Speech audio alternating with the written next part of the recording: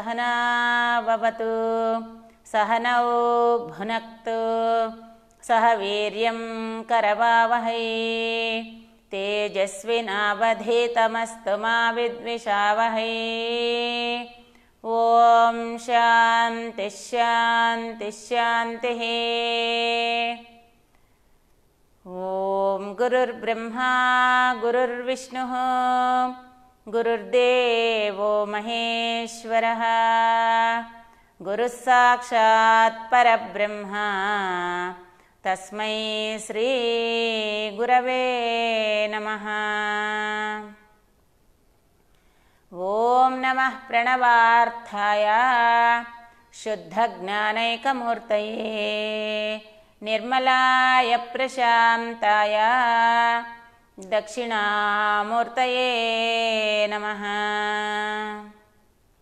वसुदेवसुतं देवं कंसचाणूरमर्दनं देवकी परमानन्दं कृष्णं वन्दे जगद्गुरुं।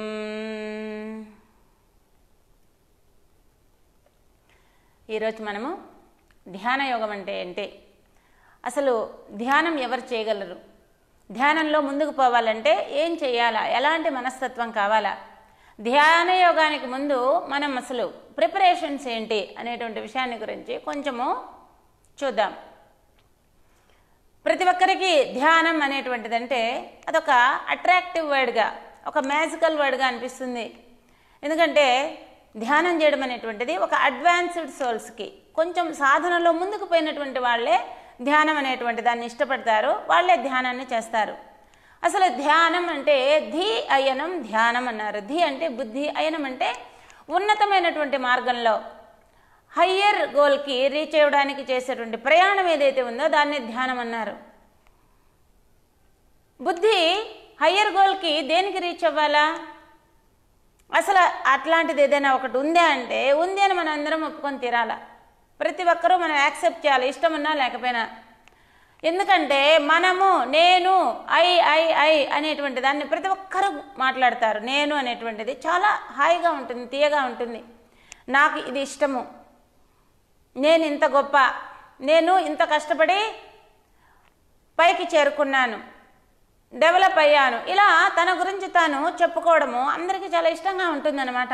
లోకంలో అన్నిటికంటే ప్రియాతి ప్రియమైనది ఏంటంటే నేను అనేటువంటిది. నా గురించి నేను ఎంత చెప్పుకున్నప్పటికీ తృప్తి అనేటువంటిది ఉండదు అన్నమాట. నా శరీరము చాలా బాగుంది అనిపిస్తుంది, నా మనసు చాలా మంచిది అనిపిస్తుంది, నా బుద్ధి చాలా వివేకవంతంగా మంచిదాన్ని సెలెక్ట్ చేసుకోగలదు అనేటువంటి భావన ప్రతి ఒక్కరిలో అంతర్లీనంగా ఉంటుంది. అయితే ఇంతకీ ఐ, నేను అనేటువంటిది ఏంటి, అసలు ఈ ఐ, నేను అనేటువంటిది ఎక్కడి నుంచి ఉత్పన్నమవుతున్నది? ప్రతి ఒక్కరము ఏ విషయంలో అయినా సరే నేను నేను నేను అంటాం. నేనంటే ఈ బాడీనా, లేకపోతే మైండా, లేకపోతే ఇంటలెక్టా? మనం దీని గురించి కొంత విచారణ అనేటువంటిది చేయాలి. ఆ ఐ, నేను అనేటువంటిది ఏంటో కనిపెట్టడానికి ఉపయోగపడేటువంటి సాధనమే మెడిటేషన్ అన్నారు, ధ్యానం అన్నారు. కాబట్టి మెడిటేషన్ బాగా చేయాలంటే, ధ్యానం బాగా కుదరాలంటే కాన్సన్ట్రేషన్ అనేటువంటిది ఉండి తీరాలి. ఈ కాలం అన్నీ ఉన్నాయి, ఎక్కువ మందికి కాన్సన్ట్రేషన్ ఉండట్లేదు. దీనికోసం చాలా తీవ్రంగా కష్టపడి ప్రయత్నం చేస్తున్నారనమాట. మరి కాన్సన్ట్రేషన్ ఒకదాని మీద ఉండనివ్వకుండా మనకి అడ్డుపడేది ఏంటి?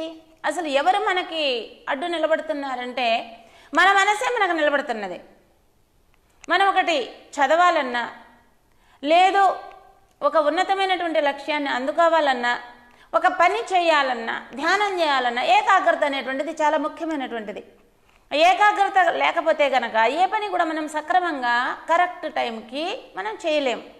అంటే ప్రతిదీ కూడా మనకి పెండింగ్ అనేటువంటిది అయిపోతుంటుంది, డిలే అయిపోతుంటుంది అనమాట.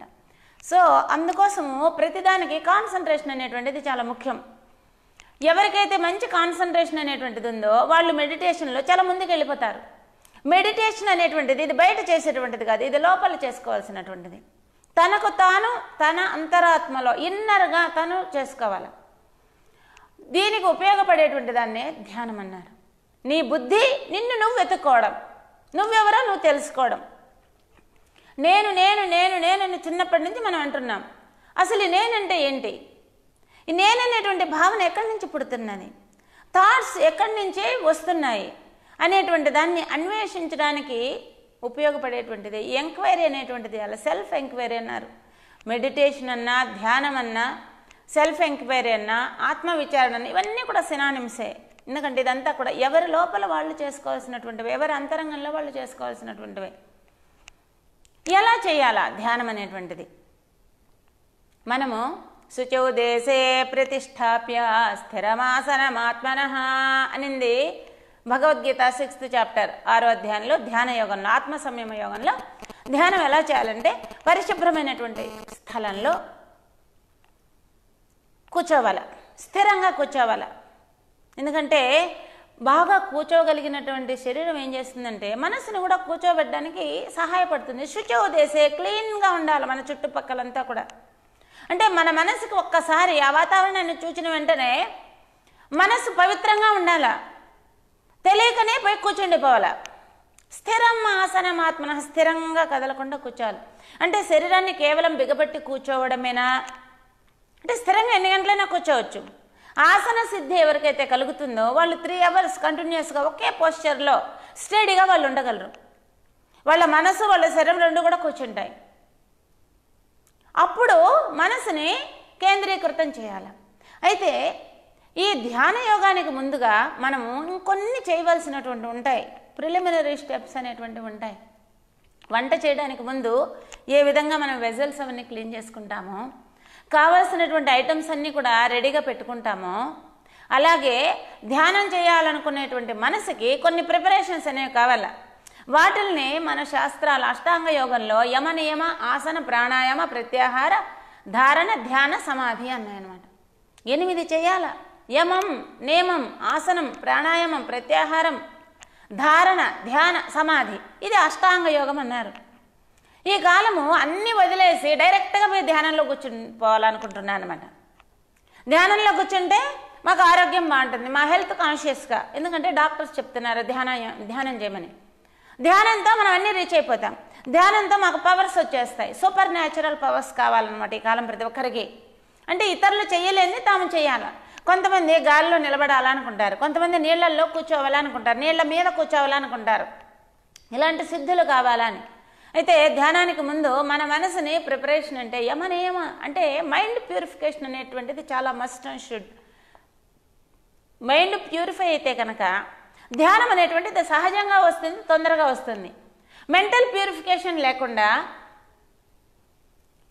వాళ్ళు ఏ విధమైనటువంటి నియమాలు అనేటువంటిది మనసుకి పాటించకుండా వాళ్ళు కనుక పోయి ధ్యానంలో కూర్చున్నారంటే వాళ్ళ మనసు స్టడీగా ఉండదు, వాళ్ళ మనసు పరిపరి విధాల పక్కకి వెళ్ళిపోతుంటుంది.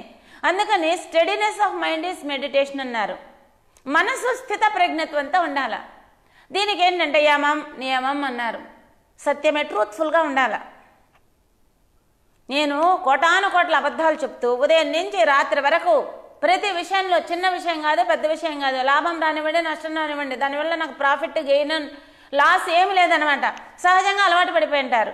అలాంటి వాళ్ళకి ధ్యాన సిద్ధి కలగదు. ఎందుకంటే మనస్సు ఇంద్రియాలు ఎవరికైతే కోఆపరేట్ చేయవో అలాంటి వాళ్ళు ధ్యానం చేసేటువంటి అవకాశం లేదు. ఎవరైతే ఈ వాల్యూ బేస్డ్ లైఫ్ అనేటువంటిది ఉండాలి. ఒక బిల్డింగ్ కట్టాలంటే ఫౌండేషన్ స్ట్రాంగ్గా ఉండాలి. స్ట్రాంగ్గా ఫౌండేషన్ ఉండేటువంటి దగ్గర ఆ బిల్డింగ్ ఎంత పెద్దదైనా కట్టచ్చు, ఎన్ని అంతస్తులైనా కట్టచ్చు. మనము సిటీలో చూస్తే ఎన్నో అంతస్తులు, బహుళంతస్తుల భవనాలు ఉంటాయన్నమాట. మరి అన్ని అంతస్తులు నిలబడాలంటే వాళ్ళు వేసేటువంటి రూట్స్ అనేవి చాలా స్ట్రాంగ్గా ఉండాలన్నమాట. పిల్లర్స్ చాలా స్ట్రాంగ్గా ఉండాలి, అప్పుడే నిలబడుతుంది. చాలామంది మెడిటేషన్ మాకు కొన్ని రోజులు మొట్టమొదటి ఏకాగ్రంగా ఉండిందండి, తర్వాత మనసు కోఆపరేట్ చేయటం లేదు, మనసు కాస్త చలించిపోతుంది, అన్స్టడీనెస్ వచ్చేస్తున్నది. ఇది ఏంటి కారణం అంటే వీటన్నిటికీ యమనియమాలు సక్రమంగా లేవని అర్థం. సో ఎవరైతే ట్రూత్ఫుల్గా ఉంటారో, ఎవరైతే నాన్ వైలెన్స్ అహింసని పాటిస్తారో, ఎవరైతే బ్రహ్మచర్యం వాళ్ళ యొక్క సెన్స్ ఆర్గాన్స్ అన్నీ కూడా కంట్రోల్డ్గా ఉంటాయో వాళ్ళ మనసుకి వరల్డ్లీనెస్ అనేటువంటిది ఎక్కువ ఉండదు. వాళ్ళ ఇంద్రియాలన్నీ కూడా వాళ్ళకి చక్కగా కోఆపరేట్ చేస్తాయి. ఈ నియమాలు శుచి, క్లీన్లీనెస్ ఆఫ్ మైండ్, మనసు సాత్వికంగా ఉండాలి. సాత్వికత లేనటువంటి మనసు, పవిత్రంగా ప్యూరిఫై కానటువంటి మనసు ధ్యానంలో కూర్చున్నా ఎక్కువ రోజులు చేయలేదు, ఎక్కువ సమయం చేయలేదు, ధ్యాన ఫలితాన్ని పొందలేదు. దీనికి మన వేదాలు, మన పురాణాలు, మన వేదాంతిక్ టెక్స్ట్లు, ఉపనిషత్స్, భగవద్గీత ఇవన్నీ ఏం చెప్పాయంటే మొట్టమొదటి మనము ప్యూరిఫై అయిపోవాలి. ఒక వెసల్లో మనము భోజనం తయారు చేయాలంటే, ఫుడ్ తయారు చేయాలంటే ముందు దాన్ని క్లీన్గా చేస్తాం. పాత్ర శుద్ధి లేకపోతే దానిలో ఎంత ఆహారం పెట్టినా అది ఉపయోగం లేదు. బుద్ధుని దగ్గర చాలామంది శిష్యులు ఉన్నారు. వాళ్ళు ఏంటంటే కొంతమంది అడ్వాన్స్డ్ స్టేట్కి వెళ్ళిపోతుంటారు, కొంతమంది నడక అనేటువంటిది ఇంకా కొనసాగదు. వాళ్ళల్లో ఒకడికి చాలా బాధ కలుగుతుంది. బుద్ధుడికి కొంతమంది శిష్యుల మీద చాలా ప్రేమ ఎక్కువ, కొంతమంది మీద ఆయనకి అంత ఇష్టం ఏం లేదు. మేమే బుద్ధుడు కావాలనుకొని పోయి ఆయన దగ్గర ఉన్నాం కానీ ఆయనకి మా మీద ఏమాత్రం అభిమానం లేదు అని అనుకుంటుంటాడు ఒకతను. ఇది బుద్ధుని విషయమే కాదు, ఈ కాలంలో కూడా, సర్వకాలాల్లో కూడా మిగిలినటువంటి శిష్యులకి ఎవరైతే ముందుకు పోతుంటారో అతని పట్ల ఒక రకమైనటువంటి ఈర్ష్యాద్వేషాలు అనేటువంటి ఉంటాయి. జెలసీ ఫామ్ అయిపోతుంది. వాళ్ళకి మైండ్లో ఇన్ఫీరియారిటీ కాంప్లెక్స్ వచ్చేస్తుంది. అందువల్ల వచ్చేటువంటి ప్రాబ్లమ్స్ ఇవన్నీ. నువ్వు నీ సాధనలో ఎలా ఎదగాలని చూడాలి తప్ప వెళ్ళిన తర్వాత గురువు ఎలా ఉన్నాడు, గురువు ఎవరి పట్ల ప్రేమతో ఉన్నాడు, ఇవన్నీ ఏంటంటే నిన్ను డిస్ట్రాక్ట్ చేస్తాయి, నిన్ను పక్కదారికి తీసుకెళ్ళిపోతుంది నీ మైండ్. ఒకరోజు బుద్ధుడి దగ్గరికి వెళ్ళి అన్నాడు, నేనంటే ఏమాత్రం మీకు అభిమానం లేదు కదా, ప్రేమ లేదు కదా, నన్ను ఏదైనా అన్నా కానీ కొంచెము మీరు విసుక్కున్నట్టు మాట్లాడతారు, నా మీద మీకు ఇంత అభిమానం లేనప్పుడు నేను మీ దగ్గర ఎందుకు ఉండాలా, అంటే నేను మీ దగ్గర శిష్యరికం చేసి కూడా ఇన్ని రోజులు మీ దగ్గర ఉండి కూడా ఏమాత్రం ఫలితం పొందకపోతే నా జీవితం వృధా కదా అని బాధపడతాడు. అప్పుడు ఈయన అంటాడు, నీది ఏ ఊరు అంటాడు, పలానా ఊరు, మధ్యాహ్నం నేను మీ ఇంటికి భిక్షకు వస్తాను అంటే, గురుదేవా ఏంటంటే నువ్వు అడిగావు కదా నీ మీద ప్రేమ లేదని మీ ఇంటికి నేను భిక్షకు వస్తానన్నాడు. సరే గురుదేవా మీకేమేమి ఇష్టమో చెప్పండి. ఫస్ట్ శిష్యులు ఏంటంటే గురువుకి ఏం ఫుడ్ ఇష్టమని ఆలోచిస్తారనమాట. అంటే ఫుడ్ ప్రియులు ఫుడ్ గురించి ఆలోచిస్తారు. భావనని గమనించేటువంటి శిష్యులు ఉన్నతమైన విషయాల గురించి ఆలోచిస్తారు. ఫుడ్ జీవితంలో ఒక భాగమే, ఫుడ్డే జీవితం కాదు. ఎక్కువ మంది దాని మీదే ఫోకస్ చేసేసారనుకోండి, ఇక వాళ్ళకి ఈ బయట ఫుడ్ ఎక్కువైపోతే కనుక ఆ లోపల వాళ్ళకి ధ్యానం అనేటువంటిది కలగదు. సహజంగా సాత్వికమైన ఆహారం, దాని గురించి గురువుని ప్రత్యేకంగా అడగాల్సిన అవసరం లేదు. ఇతను అడిగాడు, గురుదేవా మీకేం స్వీట్ చేయమంటారు, రాక మా ఇంటికి వస్తున్నారు, పాయసం చేయమంటారా, లేదంటే లడ్డు చేయమంటారా, ఇంకేదన్నా చేయమంటారా, ఇవన్నీ అడిగాడు. నువ్వు ఏదైనా సరే ప్రీతిగా నాకు పెడితే అదే చాలు నాయన అన్నాడు. ఎందుకంటే ఈయన పోయింది అక్కడికి తిండి తినడం కోసం కాదు కదా, శరీరం బ్రతకాలి కాబట్టి తింటారు, సాత్వికమైనటువంటి ఫుడ్ తీసుకుంటారు. ఈయన ఇంట్లోకి వెళ్తాడు, సంతోషంగా భార్యతో చెప్పి రకరకాల పిండి వంటలు చేయించేస్తాడనమాట. ఈయన చూస్తే భిక్షా పాత్ర తీసుకెళ్తాడు బుద్ధుడు ఆయన శిష్యులతో పాటు. అయితే గురుదేవా లోపలికి రండి అన్నాడు. నాయన నాకు ఈ భిక్షా పాత్రలోనే భోజనం పెట్టు, నాకు మిగిలిన ఈ ఆకు అవన్నీ అవసరం లేదు అని చెప్తాడు. చెప్తే ఆయన అన్నీ తీసుకొస్తాడనమాట. పాత్రలో వేయిపోతే దానిలో అంతా గలీజ్గా ఉంటుంది. వేయడు, ఏం నాయన ఆపేసావన్నాడు. గురుదేవా పాత్ర సరిగ్గా లేదు, ముందు నేను పాత్రని క్లీన్ చేసి మళ్ళీ ఆహారం పెడతాను, లేకపోతే తినడానికి యోగ్యం అవ్వదు కదా అన్నాడు. అప్పుడు అంటాడు బుద్ధుడు, నీ మనసు కూడా ఆ విధంగా ఉంది, పొల్యూటెడ్గా ఉంది. ఇలాంటి పొల్యూటెడ్ మైండ్తో దాన్ని నువ్వు ఏమాత్రం క్లీన్ చేయకుండా నువ్వు డైరెక్ట్గా ధ్యానంలో ఉండిపోవాలనుకుంటున్నావు. అందువల్ల ముందు వాష్ చేయి. నువ్వు పనికిరావని కాదు, నువ్వు ఇంకొక రకమైనటువంటి శుద్ధి చేసుకోవడానికి ఇంకొక ప్రక్రియ చేయవలే. అందుకే గురువులు కొంతమందిని వెళ్ళిన తర్వాత కర్మయోగానికి పెడతారు, కొంతమందిని అధ్యయనానికి పెడతారు, కొంతమందిని డైరెక్ట్గా మెడిటేషన్కి కూర్చోబెడతారు. ఎందుకు ఈ వ్యత్యాసం చూపిస్తున్నాడు? గురువులో ఉండే డిఫరెన్స్ వల్ల చేయటం లేదు. ఎందుకంటే అక్కడ ఆ స్థానంలో కూర్చొని గురువు వీడి వల్ల నాకు లాభం ఎక్కువ, వీడిట్లా వాడట్లా అని డిఫరెన్సెస్ చూస్తుంటే కనుక గురువు డిఫరెన్సెస్ చూస్తే ఆయన వాళ్ళకి రైట్ నాలెడ్జ్ని టీచ్ చేయలేడు. ఎవరెవరి వీళ్ళల్లో శిష్యుల్లో ఉండేటువంటి డిఫరెన్సెస్ వల్ల ఒక్కొక్కరికి ఒక్కొక్క మార్గాన్ని ఆయన టీచ్ చేస్తాడు. ఇది అర్థం చేసుకోవాలా. సో అందుకని మైండ్ అనేటువంటిది ఫస్ట్ ప్యూరిఫై అయిపోవాలా, పొల్యూషన్ వెళ్ళిపోవాలా. ముఖ్యంగా అందరికీ ఉండేటువంటిది ఏంటంటే ఎక్కడికి వెళ్ళినా ఒక మెడిటేషన్ క్యాంప్కి వెళ్తారు, ఒక యోగా క్యాంప్కి వెళ్తారు, లేదు ఒక డిస్కోర్సెస్కి వెళ్తారు. వెళ్ళిన తర్వాత ఎవరెవరు వచ్చారు, వాళ్ళు ఏమేం చేస్తున్నారు ఇవి గమనిస్తుంటారు. దీనివల్ల నీకు బెనిఫిట్ అనేటువంటిది ఉండదు. ఫస్ట్ నువ్వెందుకోసం పోయినావు, నువ్వేం చేయాలా అది మనం చూసుకోవాలా. సో సెల్ఫ్ డెవలప్మెంట్ మీద ఎవరైతే ఫోకస్ చేస్తారో వాళ్ళు ఖచ్చితంగా ధ్యానంలో ముందుకు సాగగలరు. అందుకోసమే యమ నియమాలు అనేటువంటివి ప్రధానమైనటువంటి శుచి. నీ మనసు ప్యూరిఫైగా ఉండాలి. అసలు నువ్వు పక్కన పట్టించుకోకూడదు. నువ్వు చేసే పని మీద పెట్టుకోకుండా నీ అటెన్షను పక్కదాని మీద నువ్వు పెడుతుంటే నువ్వు ధ్యానంలో ఎంతవరకు ఉండగలవు? అందుకని మెడిటేషన్ అని కళ్ళు మూసుకొని కూర్చున్నాడంటే కనుక పక్క సౌండ్లన్నీ వినపడుతుంటాయి. అందులో కళ్ళు తెరిచినప్పుడు క్లీన్గా వినపడవు, కళ్ళు మూసుకున్నప్పుడు అన్ని నాయిసెస్ చెవుల్లో పడతాయి. ఎందుకంటే ఆ టైంలో మిగిలిన సెన్సెస్ అన్నీ క్లోజ్ అయి ఉంటాయి, కొత్త చెవులు మాత్రము ఓపెన్ అయి ఉంటాయి కాబట్టి. సో అందుకని ముందు ధ్యాన యోగానికి మైండ్ ప్రిపేర్ అవ్వాలి. శుచి, సంతోషం అన్నారు. ముందు హ్యాపీగా ఉండాలి. మనిషి ఏంటంటే ప్రతిదానికి బాధపడుతుంటాడనమాట. ప్రతి చిన్న విషయానికి ఇట్లా జరగాలి అట్లా జరగాలి అంటే ప్రతి దాన్ని కూడా వాడి యాంగిల్లో చూసి ఎక్స్పెక్ట్ చేస్తుంటాడు. అందుకని మెంటల్ డిస్టర్బెన్సెస్ ఏర్పడుతుంటాయి. ధ్యానం చేసిన తర్వాత సంతోషం వచ్చేది కాదు, సంతోషంతో ఉండే మనసే ధ్యానం చేయగలరు. అందుకే శుచి, సంతోషం, తపస్సు, స్వాధ్యాయం, ఈశ్వర ప్రణిధానం ఇవి నియమం అన్నాను. సత్యం, అహింస, బ్రహ్మచర్యం, అపరిగ్రహం, ఆస్తేయం ఇవి యమం అన్నారు. ఇవి 10 క్వాలిటీస్. ఇవి ముందు మనం ఆచరించాలి. ఇవన్నీ కూడా నీ ప్రాణం శుభ్రం చేయడం కోసము. ప్రాణశక్తులు మనకి పంచ ప్రాణశక్తులు అనేవి ఉన్నాయి. ప్రాణ, అపాన, వ్యాన, ఉదాన, సమాన. దీంతో పాటు మైండ్ ప్యూరిఫై ఉంటే ఆటోమేటిక్గా ప్రాణశక్తులు కరెక్ట్గా ఉంటాయి. ప్రాణశక్తులు కరెక్ట్గా ఉంటే మైండ్ కూడా. ఇవి రెండు కూడా ఒకదానికొకటి విడదీరానటువంటి బంధం కలిగినటువంటివి. ప్రాణాయామానికి ముందు ఇవన్నీ పాటించేయాలన్నమాట. ఎవరి మనసు అయితే సాత్వికత ఉంటుందో, ఎవరైతే వాల్యూ బేస్డ్గా వాళ్ళకి ఏంటంటే వాళ్ళ ఆదర్శం, వాళ్ళ ఐడియల్ ఏంటంటే మంచి వాల్యూ బేస్డ్గా ఉంటుంది. ధ్యానం చేసేటువంటి వాడు కనుక వాల్యూస్ పాటించడం లేదంటే కనుక అతను ధ్యానంలో ముందుకు పోలేడు. ఎవరైతే వాల్యూస్ సక్రమంగా పాటించారో అలాంటి వాళ్ళకి ధ్యానం ఎక్కువ రోజులు అవసరం లేదు, కొన్ని రోజులు చాలు, వాళ్ళు తొందరగా ధ్యానంలో ముందుకు కొనసాగిపోతారనమాట. సో అందుకని ఈ నియమాలని బాగా పాటించాలి. సంతోషం ఫస్ట్, మనిషి హ్యాపీగా ఉండాలి. ఎండాకాలం నాకు ఏసీ ఉంటేనే నేను హ్యాపీగా ఉండగలను. వింటర్లో నాకు బాగా రూమ్ హీటర్స్ అట్లాంటివన్నీ ఉంటేనే నేను హ్యాపీగా ఉండగలను. అంటే ఒక చిన్న దానిలో మనం అడ్జస్ట్ అవ్వలేక ప్రతి చిన్నదానికి మనం డిస్టర్బ్ అయిపోతుంటే నువ్వు జీవితంలో ఏం సాధించవు. ఎందుకంటే నీకు కలిగేటువంటి చిన్న చిన్న డిస్టర్బెన్సెస్ని నువ్వు రెక్టిఫై చేసుకుంటూ వాటి కోసం శ్రమ పడుతూనే మన లైఫ్ అంతా వెళ్ళిపోతుంది. సో ప్రతిదీ కూడా నువ్వు పాజిటివ్ యాటిట్యూడ్లో తీసుకోవాలా. పాజిటివ్గా తీసుకోగలిగినప్పుడే మనం హ్యాపీగా ఉండగలం. అందుకని సంతోషం, అందుకే సంతోషం కోసం ధ్యానం చేయడం కాదు, సంతోషంగా హ్యాపీగా ధ్యానం చేయాల. సంతోషమే మన ధ్యానం అయిపోవాల. సో ఆనందంతో ఎవరైతే చేస్తుంటారో అలాంటి వాళ్ళు ఆసన సిద్ధి, ఆసనం కూడా కావాలా, స్థిరంగా కూర్చోగలగాల.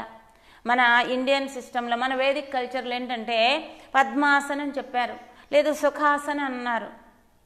ఇవన్నీ కూడా మనము ఖచ్చితంగా ఈ ఆసనాలు అనేటువంటివి కొన్ని అలవాటు అవ్వాలి. మనము మన కాళ్ళు ఇట్లా ఫోల్డ్ చేసుకొని మనం కూర్చోగలగాలి స్థిరంగా. ఎప్పుడైతే ఇవి ఇట్లా ఫోల్డ్ చేసుకొని కూర్చున్నామో మన స్పైనల్ కార్డ్ అంతా స్ట్రైట్గా ఉంటుంది.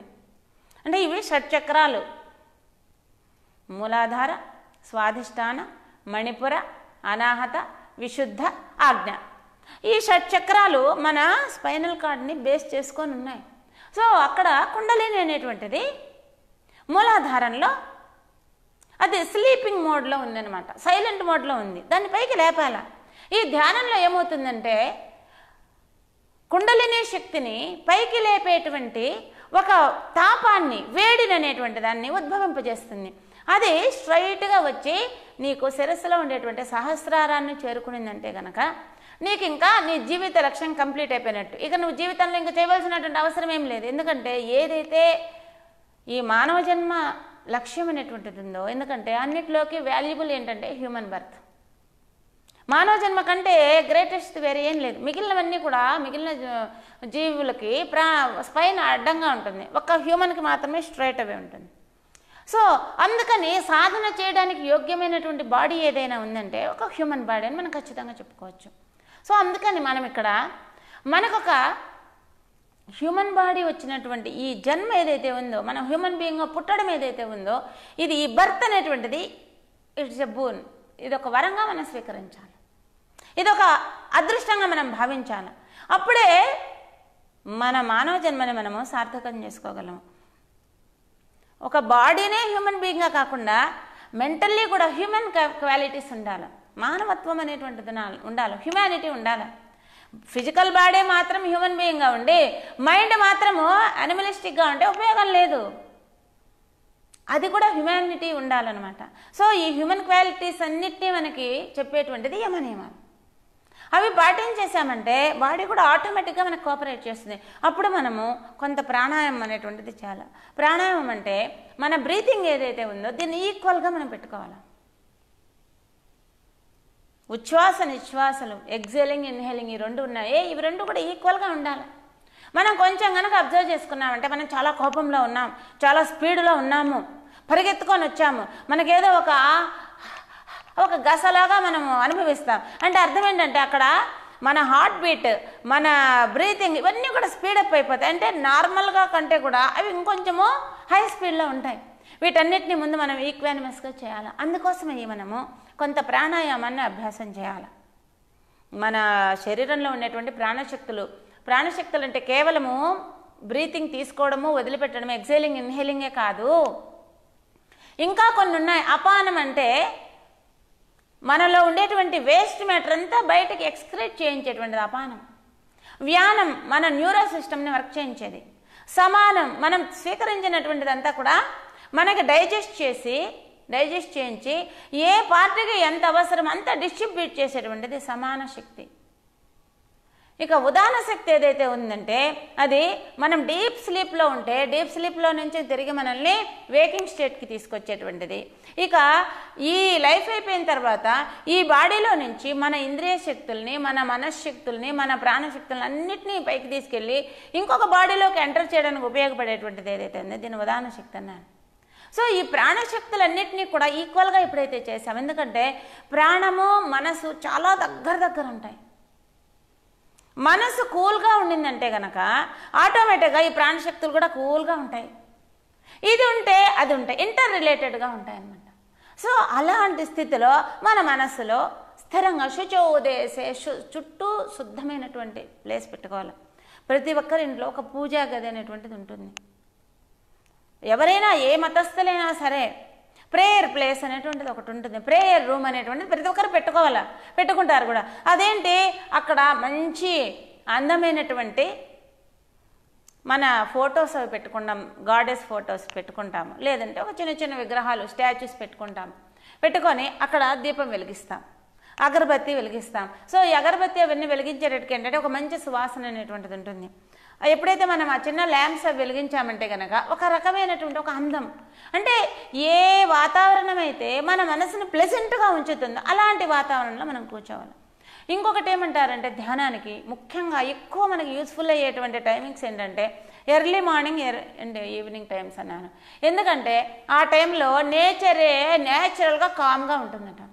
సో అందుకని ఎర్లీ అవర్స్లో కనుక మనం చూసామంటే ఎక్కడ డిస్టర్బెన్సెస్ ఏవి ఉండవు. ప్రకృతి అంతా కూడా హాయిగా కూల్గా ఉంటుంది. ఎంత సమ్మర్ అయినప్పటికీ కూడా ఎర్లీ మార్నింగ్ చూస్తే చల్లగా ఉంటుంది, హాయిగా ఉంటుంది. అలా ప్రకృతిలో మనం కనుక పోయి కూర్చున్నామంటే ప్రశాంతంగా అనిపిస్తుంది. ప్రకృతి ఎప్పుడైతే ప్రశాంతంగా ఉందో మన మనసు కూడా ఆటోమేటిక్గా సెటిల్ అయిపోతుంటుంది. సో ఎర్లీ అవర్స్లో లేదు ఈవినింగ్ టైంలో కూడా సన్ సెట్టింగ్ టైమ్స్లో కనుక మనం చూసామంటే ఆ టైంలో కూడా మనసు హాయిగా ఉంటుంది. అందుకే మన పూర్వీకులు, మన యాన్సెస్టర్స్ మనకి ఏం చెప్పారంటే పూర్వకాలము, మార్నింగ్ సంధ్యావందనం చేయండి, ఈవినింగ్ సంధ్యావందనం చేయండి. మార్నింగ్ పూజ, ఈవినింగ్ పూజ. టెంపుల్స్లో కూడా ఎర్లీ అవర్స్లో పూజ ఉంటుంది, ఈవినింగ్ టైమింగ్స్లో పూజ ఉంటుంది. ఎందుకంటే ఆ టైంలో అయితే కనుక నేచర్ న్యాచురల్గానే ప్రకృతి సహజంగానే ప్రశాంతంగా కూల్గా ఉంటుంది కాబట్టి, క్వైట్గా ఉంటుంది కాబట్టి మన మైండ్ కూడా తొందరగా కూర్చుంటుంది. అంటే ఈవినింగ్ కూర్చుంటేనే అన్నీ వచ్చేస్తాయని కాదు, ఎర్లీ మార్నింగ్ కూర్చుంటేనే వస్తాయని కాదు, కొంత మనకి ఏంటంటే హెల్పింగ్గా ఉంటుంది అన్నమాట.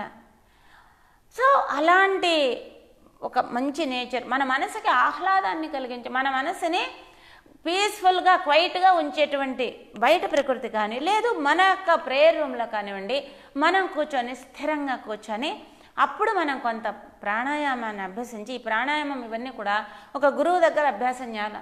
ఏదో మనం బుక్స్లో చదివో, లేదు వీడియోస్లో వినో, లేదు గూగుల్ వెబ్సైట్లో వెతికేసో ఓన్గా చేస్తూ ఉంటే కనుక కొన్ని ఇబ్బందులు అనేటువంటివి కలుగుతాయి. ఏవైనా ఎక్కడైనా నేర్చుకోవచ్చు. కానీ స్పిరిచువాలిటీ అనేటువంటి దానికి మాత్రం ఒక గురువు అనేటువంటి వాళ్ళు కంపల్సరీగా ఉండాలి. ఎందుకంటే ఇదంతా ఇన్నర్ జర్నీ, ఇది ఎక్స్టర్నల్ జర్నీ కాదు, ఇన్నర్ జర్నీ. మనలోకి మనం వెళ్తున్నాం. సో మనలోకి మనం వెళ్ళేదానికి అక్కడ ఇంకెవరు కనపడలేదు. బయట జర్నీ అనుకోండి, ఎవరో ఒకరు తోడు ఉంటారు. నేను యూరోప్ ట్రిప్ వెళ్ళాలంటే ఏదో నేను ఒక ట్రావెల్ ఏజెంట్ ద్వారా ఏదో నేను బుక్ చేసుకొని నాకు తెలిసిన ఫ్రెండ్స్ మేము కలిసి నేను వెళ్ళొచ్చు. నాకు బయట కొంతమంది కంపెనీ ఉంటారు. ఇన్నర్ జర్నీకి ఏంటంటే నేను సింగిల్గా వెళ్ళాలి. కాబట్టి ఇలాంటి సమయంలో మనకి గురువు గైడెన్స్ అనేటువంటిది మనకి చాలా ఉపయుక్తం అవుతుంది. అందుకే ప్రాణాయామాది సాధనలన్నీ కూడా ఎవరికి వాళ్ళే ఓన్గా చేయకుండా ఒక గురువు ద్వారా బోధ తీసుకొని ఆయన చెప్పినటువంటి పద్ధతుల్లో చేస్తూ నెక్స్ట్ ధ్యానం అనేటువంటిది చేయాలి. ఈ ధ్యానంలో ముఖ్యంగా మనకి హెల్ప్ చేసేది ఎవరంటే కేవలం మన మైండే. ఎందుకంటే మనసుతో మనసుని వెతికి పట్టుకోవడం, మనసుతో మనసుని నిగ్రహించడం. ధ్యానం ఎవరు చేస్తారు? మన మైండే చేస్తుంది. ఎక్కడ చేస్తుంది? మైండ్లోనే చేస్తుంది. దేనికోసం చేస్తుంది? మైండ్ని క్వైట్గా ఉంచడం కోసం.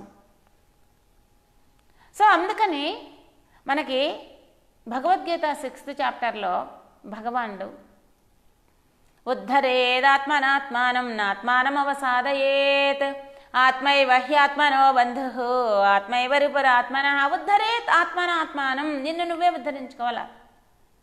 నువ్వు అప్లిఫ్ట్ అవ్వాలంటే నీ మైండ్ నీకు కోఆపరేట్ చేయాలా. ఎవరికైతే మైండ్ కోఆపరేట్ చేస్తుందో వాళ్ళకి వాళ్ళ మైండ్ ఫ్రెండ్, ఎవరికైతే మైండ్ కోఆపరేట్ చేయదో వాళ్ళ మైండ్ వాళ్ళకి శత్రువు. అందుకే మనకి బయట ప్రపంచంలో ఎంతమంది మిత్రులున్నా మన మైండ్ మనకు కోఆపరేట్ చేయకపోతే మన లైఫ్ కానివ్వండి, మన మెడిటేషన్ కానివ్వండి, మన జర్నీ కానివ్వండి క్వైట్గా ఉండదు, హ్యాపీగా ఉండదు. ఎవరు కోఆపరేట్ చేయలేదు, మన మైండ్ కోఆపరేట్ చేసింది అనుకోండి, ఇక మనకి తిరుగులేదు, మనం ఎంత దూరమైనా ముందుకు వెళ్ళిపోతాం. ఈ విషయం మనం గుర్తుపెట్టుకోవాలి. సో అందుకోసమని మైండ్ని స్టడీగా ఉంచేదానికి మనము ప్రయత్నించాలి, తీవ్రంగా ప్రయత్నించాలి. ఒకవేళ మైండ్ క్వైట్గా అవ్వటం లేదు, మైండ్ స్టడీగా ఉండటం లేదంటే ఏదో డిస్టర్బెన్స్ అనేటువంటిది ఉంది. ఇంకొకటి ఎందుకు క్వైట్గా ఉండటం లేదంటే డిస్టర్బెన్స్ చేసేది కూడా మన మైండే. డిస్టర్బెన్సెస్ ఎక్కడి నుంచి వస్తున్నాయి? మైండ్లో నుంచే వస్తున్నాయి. థాట్సే డిస్టర్బెన్స్. థాట్ క్రియేటర్ ఎవరంటే మైండే. ఎందుకు క్రియేట్ చేస్తుందంటే వీ డోంట్ నో, మాకు తెలియదు. ఎక్కడి నుంచి వస్తున్నాయంటే వీ డోంట్ నో. అందుకే ప్రపంచంలో నువ్వు ఏది చదివినా ఏది సాధించినా నీ మైండ్ గురించి నీకు తెలియకపోతే ఇన్కంప్లీట్ నీ స్టడీస్ అన్నీ. మిగిలినవి ఏం తెలుసుకున్నా తెలుసుకోకపోయినా ఇది కనుక మనం తెలుసుకున్నామంటే మనం ఫుల్ఫిల్డ్, మనకి ఇంకేమీ తెలుసుకోవాల్సినటువంటి అవసరం లేదు. ఎలా ఉండాలి ధ్యానంలో మనసు అంటే యథా దీపో నివాతస్థో నింగతే సోపమా స్మృత. Bhagavad Gita 6th chapter. యథా దీప నివాతస్థో నింగతే సోపమా స్మృత. ఏమాత్రం గాలి లేని చోట, విండు లేని చోట ఒక లైట్ వెలిగించి పెడితే ఎలా స్టడీగా ఉంటుందో నీ మనసు అలా చక్కగా ఉండాలి. నువ్వు పెట్టుకున్నటువంటి ఆ లక్ష్యం మీదనే, టార్గెట్ మీదనే, ఆ గోల్ మీదనే ఉండాలి స్థిరంగా. ఏమాత్రం అన్స్టడీ అవ్వడానికి లేదు. ఎప్పుడు ల్యాంప్ అటు ఇటు కదులుతుందంటే విండ్ వస్తే నీకు కదులుతుంది. ఇక్కడ విండ్ ఏంటి? నీ మైండ్ని స్టడీగా ఉంచకూడనటువంటివి ఏంటి, ఉండనీయకుండా అడ్డుపడేటువంటివి ఏంటంటే నీ మనసులో ఉండేటువంటి థాట్స్ ఎక్కడి నుంచి వస్తున్నాయో ఎంక్వైరీ చేయాలి. దీనికి 2 మార్గాలు చెప్పారు. మనసుని ఫోర్స్ఫుల్గా ఏదో ఒక దాని మీద కదలకుండా ఉంచడం ఒకటి, ఇంకొకటి ఏంటంటే ఎంక్వైరీ, సెల్ఫ్ ఎంక్వైరీ అన్నారు. అసలు మైండ్ ఆరిజిన్ ఎక్కడ, మైండ్ ఎక్కడి నుంచి పుడుతుంది? మనోమూలాన్ని సెర్చ్ చేయి. What is mind? ఎన్నో స్క్రిప్చర్స్ ఉన్నాయి, ఎన్నో బుక్స్ ఉన్నాయి, ఎంతోమంది చెప్పారు మైండ్ గురించి. చెప్పినప్పటికీ ఇవేవి మైండ్ కాదు. ఎందుకంటే ఈ బుక్స్, థాట్స్ అన్నీ కూడా మైండ్ నుంచి వచ్చినటువంటివే, ఇంకొకరి మైండ్ నుంచి వచ్చినటువంటివే. సో అందుకని అసలు నా మైండ్ ఎక్కడ స్టార్ట్ అవుతుంది, మైండ్ ఎక్కడ స్టే అవుతుంది, మైండ్ ఎక్కడ డిజాల్వ్ అవుతుంది, అది మనం గమనించాలి. ఎట్లా గమనించాలా? నీ థాట్ ఫ్లో ఎక్కడి నుంచి స్టార్ట్ అవుతుంది నువ్వు గమనించు. ఎప్పుడైతే మనం ఒక్కసారి థాట్ ఫ్లో ఎక్కడి నుంచి స్టార్ట్ అవుతున్నదో గమనిస్తే థాట్స్ ఉండవు. నిజంగా గమనిస్తే మనం థాట్ ఆరిజిన్ని పట్టుకోకుండా థాట్ ఫ్లోను గమనించకుండా ఉంటే థాట్స్తో పాటు మనం కొట్టుకొని వెళ్ళిపోతాం. కళ్ళు మూసుకొని కూర్చున్నా మెడిటేషన్కి, కళ్ళు తెరిచి చూస్తే అసలు మనం ధ్యానానికి కూర్చున్నా అనే విషయం కూడా మనం మర్చిపోతాం. ఎందుకంటే థాట్స్ అంత ఫోర్స్ఫుల్గా ఉంటాయి. సో అందుకని ఆ థాట్ అనేటువంటిది ఎక్కడ స్టార్ట్ అవుతున్నదో అని కనుక మనం చూసుకున్నామంటే మైండ్ నిలిచిపోతుంది, మైండ్ స్టాప్ అయిపోతుంది. అయి తీరాల. సపోజ్ మాకు కొంతమందికి ఏంటంటే root of the thought, root of the mind వాళ్ళు కనుక వెతికే ప్రయత్నాలు ఏమవుతుందంటే వాళ్ళు హాయిగా నిద్రలోకి వెళ్ళిపోతారు. ఇక్కడ 2 డిస్టర్బెన్సెస్ అనమాట మెడిటేషన్కి. ఒకటి స్లీపు, రెండోది రన్నింగ్ అవే విత్ మైండ్, మనసుతో పరిగెత్తడం. ఈ 2 డిస్టర్బెన్సెస్ అనమాట. సో పరిగెత్తిపోయేటువంటి మనసుకి ఆర్జన్ వెతకాల. మరి నిద్రలోకి జారిపోతారనుకో, మెడిటేషన్ క్లాస్ అంటే హ్యాపీగా ఉంటుంది, హాయిగా ఉంటుంది. ఎందుకంటే ఎవరైనా ఒకరు లీడ్ చేస్తున్నాయి అనుకోండి, కొంతసేపు ఓంకారం, కొంతసేపు ఏదైనా మ్యూజిక్, ఏదైనా మంచి స్తోత్రాలు చెప్తున్నాయి అనుకోండి, మనసు ప్రశాంతమయ్యి నిద్ర పట్టనటువంటి వాడికి కూడా ఆ టైంలో నిద్ర పట్టేస్తుంది. సో ఇక్కడ మనసు, మరి నిద్రలో కూడా మనసు ప్రశాంతంగా ఉంటుంది. కానీ అలానే మనం ఎప్పుడూ నిద్రపోలేము. ఒకవేళ మనం నిద్రపోతే మనం కుంభకర్ణుడు అయిపోతాం అర్థము. సో అదేమవుతుందంటే మన నీనట్ స్టేట్లోకి తీసుకెళ్ళిపోతుంది. మనము మెడిటేషన్ చేసేటప్పుడు మనసు నిద్రావస్థలోకి జారిపోకూడదు, స్లీప్లో కొట్టుకొని పోకూడదు. ఒకవేళ మన స్లీపే మనకి ఇబ్బందిగా ఉంటే కనుక మనం ఇమీడియట్గా ఏం చేయాలంటే లేచి స్నానం చేయడము, ఫేస్ వాష్ చేసుకోవడము, లేదా కొంత ఎక్సర్సైజ్ చేయడము, కొంత యోగాసనాలు చేయడము, ఏదైనా ఒక మంచి బుక్ చదవడము, ఇలాంటి వాటితో మనం దాన్ని ఓవర్కమ్ అవ్వచ్చు నిద్రని. అందుకే గ్రేట్ గురూస్ వాళ్ళందరూ ఏంటంటే ఫస్ట్ వాళ్ళ దగ్గరికి వెళ్ళిన తర్వాత వెంటనే ఇమీడియట్గా మెడిటేషన్ చేయమని చెప్పరు ఏ గురువు కూడా. ముందు కొంత వర్క్ చేయిస్తారు.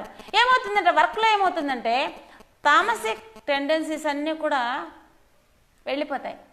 తమో గుణం ఎక్కడైతే తక్కువ ఉంటుందో అలాంటి మనసు పర్ఫెక్ట్గా ధ్యానం చేయగలదు, వాళ్ళు ధ్యానానికి కూర్చోగలరు. సో మైండ్ రెస్ట్లెస్గా ఉండింది అనుకోండి, రెస్ట్లెస్గా ఉండేటువంటి మైండ్కి ఏదైనా ఒక మంచి పుస్తకం, ఒక ధ్యానం గురించో లేదా ఒక మహాత్ముల యొక్క ఉపదేశం గురించో దాని మీద మనం ఫోకస్ చేసామంటే కనుక రెస్ట్లెస్ నుంచి కొంచెం బయటకు వస్తుంది. సో అందుకని ఒకటి గుర్తుపెట్టుకోవాలా, మనము ధ్యానంలో కానివ్వండి, యోగంలో కానివ్వండి, ఎక్కడైనా మనం డెవలప్ అవ్వాలంటే ఫస్ట్ కోఆపరేటెడ్ మైండ్ కావాలి. ఫస్ట్ మైండ్ కోఆపరేషన్ మనం తీసుకోవాలి.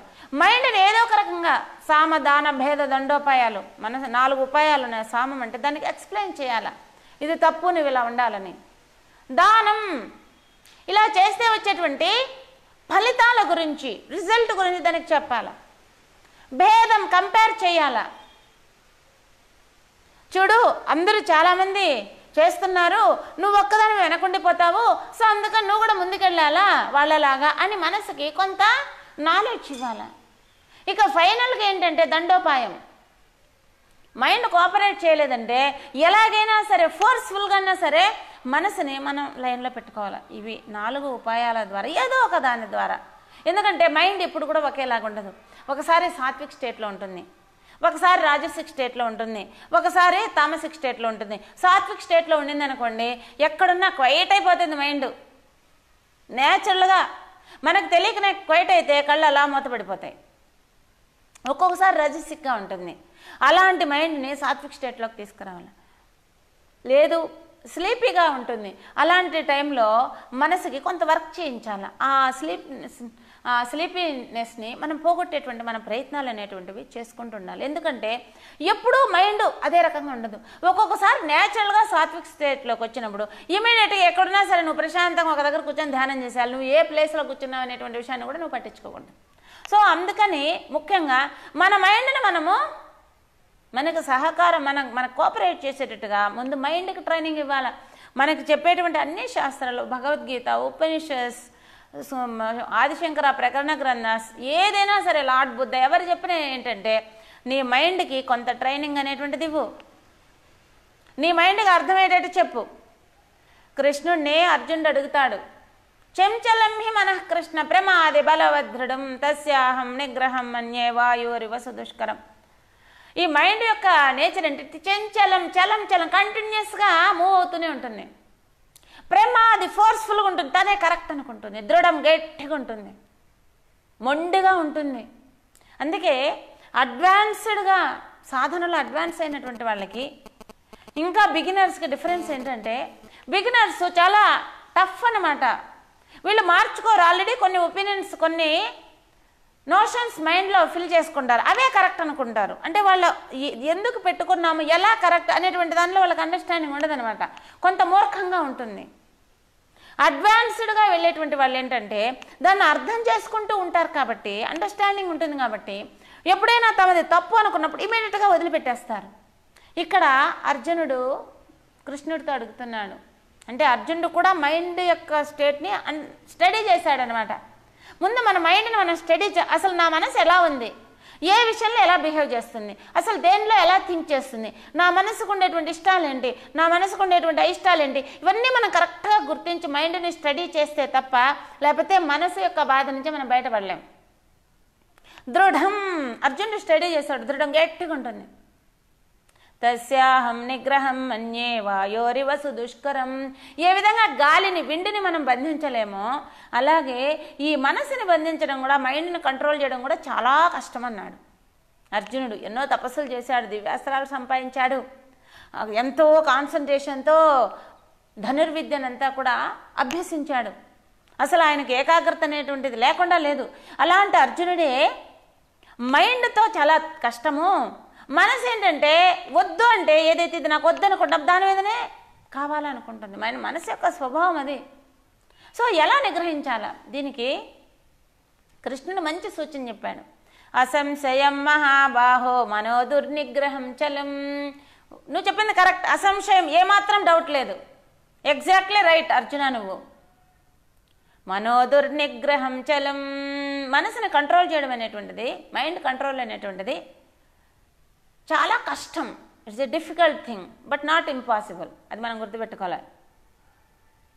పాసిబుల్, మనం చాలా కష్టపడాలి, హార్డ్ వర్క్ చేయాలి, కొంచెం ఫోకస్ చేయాలి, దృష్టి పెట్టామంటే నథింగ్ ఈజ్ ఇంపాసిబుల్.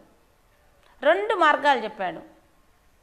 అభ్యాసేన తు కౌంతేయ వైరాగ్యేణ చ గృహ్యతే. ప్రాక్టీస్ కావాలా. రెండోది వైరాగ్యం కావాలా, డిస్పాషన్ కావాలా. అంటే ప్రపంచంలో చాలా వస్తువులు ఉన్నాయి, చాలా ఆబ్జెక్ట్స్ ఉన్నాయి, అన్నీ నా మైండ్ని టెంప్ట్ చేయవు, కొన్ని టెంప్ట్ చేస్తాయి. వేటికైతే నేను చాలా ప్యాషనేట్గా ఉంటాను అవే నన్ను డిస్టర్బ్ చేస్తాయి. వీటి మీద అయితే నాకు వ్యామోహం ఎక్కువ ఉంటున్నా వాటి వల్ల నేను కంట్రోల్గా డిస్టర్బ్ అయిపోతుంటాను. సో అందుకని దానిలో ఉండేటువంటి దోషాన్ని చూడు, నా మనసుని డైవర్ట్ చేసి డిస్టర్బ్ చేసి కాన్సన్ట్రేషన్ పెట్టనీయకుండా ఏ థాట్స్ అయితే నాకు వచ్చి నన్ను పక్కకి తీసుకెళ్తున్నాయో వాటిలో ఉండేటువంటి మిస్టేక్స్ని, ఫాల్ట్ ఫైండింగ్, దానిలో ఉండేటువంటి దోషాలను కనుక చూచిందంటే మనసు దాన్ని వదిలిపెడుతుంది. నాకు ఒక ఫ్రెండ్ ఉన్నాడు, అతని మీద నాకు 100% ఫెయిత్, నాకు అసలు డౌట్ రాదు అతని మీద. అతను నేను ఇద్దరం కలిసి బిజినెస్ జాయింట్ కంపెనీ పెట్టాము. ఎక్కువ హెవీ లాసెస్ వస్తున్నాయి. నేను అందరినీ డౌట్ పడుతున్నాను, నా ఫ్రెండ్ని తప్ప. ఒకసారి సడన్గా నాకు ఆలోచన స్ట్రైక్ అయింది. అంతా బాగా చేస్తున్నప్పటికీ ఇంతంటే నేను ఎవరినైతే నమ్మానో నా ఫ్రెండ్ నన్నేం చీట్ చేయట్లేదు కదా అనేటువంటి ఒక థాట్ వచ్చి కొంచెం గమనించామనుకోండి, ఆ ఫ్రెండ్ చీట్ చేయడం తగ్గిస్తాడు. అంటే ఏంటంటే మనం గమనించకుండా వాళ్ళ మీద ఫుల్ ఫెయిత్ పెట్టేస్తాం, అందువల్ల మనల్ని చీట్ చేస్తుంటారు. ఎప్పుడు కూడా ఎవరినైతే ఎక్కువ నమ్ముతామో వాళ్ళే మనల్ని మోసం చేస్తారు. నమ్మని వాడు మనల్ని మోసం చేసే అవకాశం లేదు. సో చీటింగ్ ఎప్పుడు స్టార్ట్ అవుతుందంటే వాడు మనల్ని కంప్లీట్గా మనల్ని రిలయబుల్ అని నమ్మినప్పుడు మాత్రమే వాడు చీట్ చేయగలదు వాడు. సో అలాగే మన మైండ్ మీద ఓవర్గా పెట్టుకున్నాం అనమాట, దాన్ని ఎక్కువ నమ్మేసాం. మైండ్ మీద ఉన్నంత ఫెయిత్ ఇంకా దేని మీద లేదు. నీకు ఎలా తెలుసు అంటే నా మనసు చెప్పింది, నా మనసు సాక్షి అంటారనమాట. అంటే అసలు నీ మనసు కరెక్ట్ అని గ్యారంటీ ఏమి? సో అందుకోసమే నీ మనసు దేని మీద అయితే ఎక్కువ ప్యాషన్తో ఉంది, ఎక్కువ ప్యాషనేట్గా ఉందో దానిలో నువ్వు కొంచెము ఫాల్ట్ ఫైండింగ్ చేయి. అసలు నేను అనుకున్నది కరెక్టేనా, నా మనసుకి ఎందుకు ఇంత అని కనుక దానిలో దోషాలు ఎప్పుడైతే మనం చూడడం ప్రారంభించామో దాని మీద ఇష్టం తగ్గుతుంది. ఎప్పుడైతే అది తగ్గిందో ఆటోమేటిక్గా మైండ్ సెటిల్ అయిపోతుంది. అందువల్ల అభ్యాసేన తు కౌంతేయ వైరాగ్యేణ చ గృహ్యతే. అభ్యాసం, ప్రాక్టీస్, కంటిన్యూస్ ప్రాక్టీస్ చేయి. ఇంకొకటి ఏమిటంటే మైండ్కి ఇన్ని రోజులు కంటిన్యూస్గా దీన్ని బయటికి పంపించేసాం, మన ఇంద్రియాల ద్వారా, మన సెన్సెస్ ద్వారా మనసు బయట ప్రపంచంలోకి వెళ్ళిపోతుందని. ఇలా అలవాటు పడ్డ మనసు ఒక్కసారిగా ఇంట్రావర్ట్ అయ్యి లోపల స్టడీగా కూర్చోవాలంటే మనసుకి అలవాటు లేని జర్నీ ఇదన్నమాట, తెలియని జర్నీ. ఇంకొకటి ఏంటి, లోపల ఏముందో అర్థమవుదు, మొత్తం కళ్ళు మూస్తే మొత్తం టోటల్ డార్క్నెస్. మళ్ళీ మన మైండ్ ఏదైనా క్రియేట్ చేస్తే అవి మాత్రమే మనకు కనపడతాయి. సో ఇది ధ్యానంలో కలిగేటువంటి స్థితి, ధ్యానానికి ముందు వచ్చేటువంటి అనుభవం. సో అందుకని మనకు ఒక గురువు ప్రెజెన్స్లో గురువు యొక్క గైడెన్స్ తీసుకుంటూ కనుక మనం చేస్తూ ఉన్నామంటే గురువుకి మన దోషాలు తెలుస్తాయి. ఎప్పుడు కూడా నా దోషాలు నాకు తెలియవు, నా ఎదుటి వాళ్ళకి, నన్ను గమనించే వాళ్ళకి నా దోషాలు తెలుస్తాయి. అలాగే మన మనసులో ఉండే దోషాలు ఎవరికి తెలుస్తాయి అంటే గురువుకి తెలుస్తాయి. గురువు నిర్భయంగా చెప్పగలడు, నిర్భయంగా చెప్పగలిగిన వాడే గురువు. గురువు కనుక ఏం పర్వాలేదులే అని మనల్ని వెనకేసుకొస్తూ ఉంటే గనక సాధకుడు గురువు చుట్టూ తిరగచ్చు కానివ్వండి, ఇతని మనసు మాత్రం ఉన్నత స్థితిలోకి వెళ్ళడానికి అవకాశం లేదు. అందుకని రియల్ గురువు ఎవరంటే వీళ్ళల్లో ఉండేటువంటి దోషాలని, మైండ్లో ఉండేటువంటి దోషాలను ఎవరైతే తొలగించేటువంటి ప్రయత్నం చేస్తారో వాళ్ళే నిజమైనటువంటి గురువు. సో అందుకని గురువు యొక్క శిక్షణలో కంటిన్యూస్గా ప్రాక్టీస్ చేసుకుంటూ, అభ్యాసేన, continuous practice makes the man perfect. Practice చేస్తూ ఉంటే నీ దోషాలు కూడా దూరం అవుతాయి. సో అలా చేస్తూ వెళితే ఏమవుతుందంటే నీ మైండ్కి స్టడీనెస్ వస్తుంది, ఏదైనా నువ్వు పర్ఫెక్ట్గా చేయగలవు, ప్రతిదీ కూడా నువ్వు సమానంగా స్వీకరించగలవు. అందుకే 2nd చాప్టర్లో కృష్ణుడు ధ్యానం అన్నారు, యోగం అన్నారు. యోగం అంటే కళ్ళు మూసుకోవడము, ముక్కు మూసుకోవడము, చెవులు మూసుకోవడం, అరణ్యంలో కూర్చోవడం, ఇవే కాదు యోగం. సమత్వం యోగ ఉచ్యతే, యోగ కర్మస కౌశలం అన్నాడు. సమత్వం, ఈక్వానిమస్గా ఉండడమే యోగం. అసలు నేను ధ్యానం బాగా చేశానో లేదా గ్యారంటీ ఏంటి? నేను ధ్యానంలో ముందుకు పోతున్నానో లేదా ఎవరు టెస్ట్ పెడతారు? ఎవరు నాకు అసలు ప్రమాణం ఏంటి నాకంటే నువ్వు బయట వచ్చేటువంటి విపత్కర పరిస్థితులను కూడా స్టడీగా ఉంటావు, సమానంగా స్వీకరిస్తావు, మనసు అల్లకల్లోలం అయిపోదు, మనసు హాయిగా ఉంటుంది, మనసు ప్రశాంతంగా ఉంటుంది. అలాంటి వాడే నిజంగా యోగాన్ని అందుకోగలరు.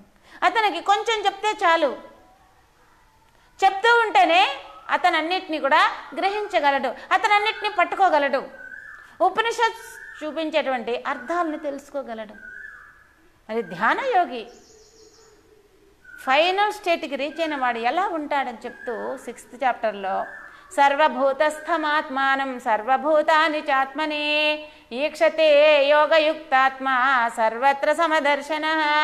సర్వభూతస్థం ఆత్మానం, అన్ని జీవులని తనలో చూచుకుంటాడు, మొత్తం టోటల్ లివింగ్ బీయింగ్స్ అన్నీ కూడా తనలో. సర్వభూతాని చాత్మని, అన్ని జీవులలో తనను చూచుకుంటాడు, అంటే తనలో అందరినీ చూచుకుంటాడు, అందరిలో తనను చూచుకుంటాడు. ఇన్సెపరబుల్, వాళ్ళు నేను వేరు, నేను వేరు కాదు, no separateness, only one, same identity, అందరితో ఒకటే వచ్చేస్తుంది అనమాట. సో అందుకే వాళ్ళకి ఏ జీవికి బాధ కలిగినా అది వాళ్ళ బాధగా స్వీకరిస్తారు. ఎందుకంటే అంతట్లో ఉండేటువంటి దైవత్వాన్ని దర్శిస్తారు. వాళ్ళకి సహజమైనటువంటి కొన్ని లక్షణాలు అనేటువంటి ఉంటాయి. ఏంటంటే సహజ ఆనందంగా ఉంటారు, పూర్తి శాంతంగా గంభీరంగా ఉంటారు, పనులన్నిట్లో కూడా పర్ఫెక్ట్గా ఉంటారు, సమర్థత, ఎఫిషియన్సీ, పర్ఫెక్షన్, వాళ్ళు ఏవి తడబడరు. ఎందుకంటే మైండ్ కంట్రోల్గా ఉంది. మైండ్ని పక్కదారిలోకి తీసిపోయేటువంటి ఇబ్బందులు అనేటువంటివి వాళ్ళకి కల్పించగలిగినటువంటిది ఈ ప్రపంచంలో ఏది లేదు. తమ మనసుని తాము జయించారు. అందుకే లోకంలో ఎవరు అందరికంటే గొప్పవాళ్ళంటే ఎవరైతే తన మైండ్ని తన కంట్రోల్లో పెట్టుకున్నాడో, ఎవరి మైండ్ అయితే వాళ్ళ మాట వింటుందో, ఎవరి మైండ్ అయితే దేని మీదైనా సరే ఏకాగ్రంగా కుదురుగా ఉంటుందో వాళ్ళు అందరికంటే హయ్యెస్ట్ రీజియన్ రీచ్ అయిపోయినటువంటి వాళ్ళు నిశ్చల శాంత గంభీరమైనటువంటి ఒక ఓషన్ లాగా, ఒక సముద్రం లాగా ఉంటారు. ఎన్ని రానివ్వండి, ఎన్ని పోనివ్వండి, వాళ్ళ యొక్క స్టడీనెస్ అనేటువంటిది దెబ్బతింది. అందుకని మైండ్కి ఈ మెడిటేషన్ అనేటువంటిది అలవాటు చేయాలి. అయితే ఈ చెప్పినటువంటి ఈ హయ్యెస్ట్ గోల్ అనేటువంటిది ఎలా వస్తుంది? కొంతమంది ప్రాణాయామం ద్వారా పొందుతారు, కొంతమంది ఏకాగ్రత అభ్యసించి పొందుతారు, కొంతమంది భక్తి డివోషనల్ పాత్లో ఉండి పొందుతారు, కొంతమంది నాలెడ్జ్ పాత్. ఏదైనా సరే all roads lead to Rome, అన్ని మార్గాలు కూడా ఒకే లక్ష్యాన్ని చేరుకోవడానికి, తనను తాను తెలుసుకోవడానికి. ఈ భక్తి మార్గంలో ఉండేటువంటి వాళ్ళు 4 రకాలుగా సాధన చేయొచ్చు. కొంతమంది నామజపం, కంటిన్యూస్గా భగవంతుని పేరు నేమ్ చాంటింగ్ చేస్తూ ఉంటారు. అది చేస్తూ చేస్తూ చేస్తూ ఉంటే ఆ శబ్దంలో, ఆ సౌండ్లో సేమ్గా ఉండేటువంటి ఆ రిథంలో ఉంటూ ఉంటూ ఉంటూ ఉంటూ వాళ్ళు సైలెంట్ స్టేట్కి వెళ్ళిపోతారు. కొంతమంది భగవంతుడి యొక్క రూపాన్ని, ఫామ్ని ధ్యానం చేస్తారు.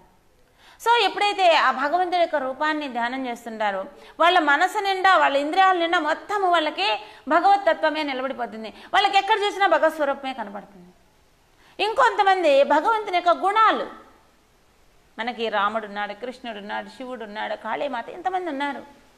వీళ్ళ యొక్క మంచి క్వాలిటీస్, రాముడు తీసుకున్నామనుకున్నా ఆయన ట్రూత్ఫుల్, ధార్మిక్,